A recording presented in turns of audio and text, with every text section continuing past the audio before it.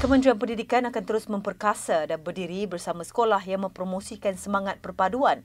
Timbalan Menterinya Teo Ni Ching berkata ini kerana sekolah merupakan medan terbaik untuk mempelajari perpaduan dan kepelbagaian kaum di negara ini. Kita pun rasa hairan, pihak sekolah pun rasa hairan kenapa secara tiba-tibanya tahun ini dia menjadi isu. Walaupun tahun yang lalu hiasan yang sama juga telah dibuat, mungkin lebih besar juga, tetapi dia tak jadi isu, tetapi tahun ini dia secara tiba-tibanya dia menjadi isu.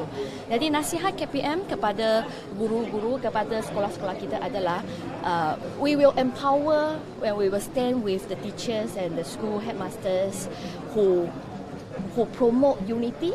Beliau berkata demikian selepas melawat Sekolah Menengah Kebangsaan SMK Pusat Bandar Puchong 1 di Puchong, Selangor semalam bersama Timbalan Perdana Menteri Datuk Seri Dr. Wan Azizah Wan Ismail.